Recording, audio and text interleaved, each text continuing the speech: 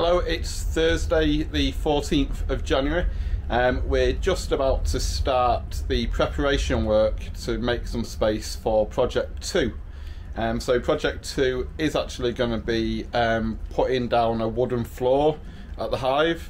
As you can see, Project 1 behind is completed. We've got the cards back up on the stands. The till is in the area that it's going to be in, and the door is well concealed.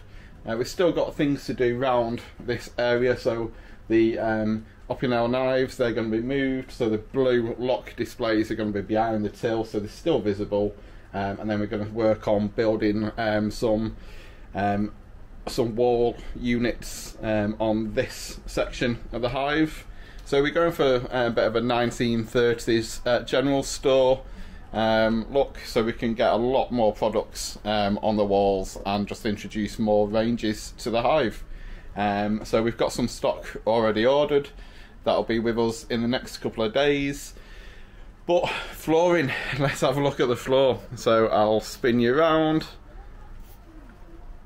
Okay, so when we first took over the Hive, the floor was just pure concrete like this. It's really cold though, the floor, and for the past 2.5 years it's worked with what we've wanted. So we've gone for the really rustic concrete flooring, and then paired that with vintage style rugs, excuse the mistake of this one, and I've just took a rug up from this area here. So yeah, we had rugs down, some bare concrete flooring exposed, and that worked well with the bricks and the exposed rafters and the roofing. However, having watched quite a few YouTube videos recently of these beautiful American shops with gorgeous wooden floors, I've decided that I want to do the floor here. So Project 2 is going to be a case of, just to give you an idea, the width from one side to the other side is 12 feet, and from the cards all the way back down to the mirrored wall down that end is approximately 56 feet. No, it's not, it's approximately 46 feet. So the idea is going to be to put 10-foot scaffolding planks down, and they will have a base layer that go across every 5 feet, so the main floorboards can be attached into that. So we're going to have 5-foot planks going across at 5-foot intervals, and we'll then start with our scaffolding floor, which will then go 10-foot, 5-foot plank, 10-foot plank, 5-foot plank, and so on. And we need 16 planks down, and then it's going to then carry on 5-foot, 10 foot. So that will create that nice staggered effect.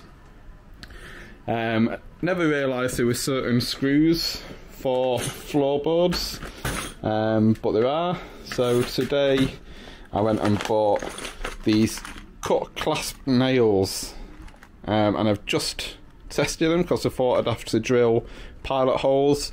I've just done a test hammer on a couple of pieces of scaffold board that I've got, and they're going to work really well. They'll just hammer straight in. So hopefully there's enough there. I've got 1.5 kilograms of nails for the time being.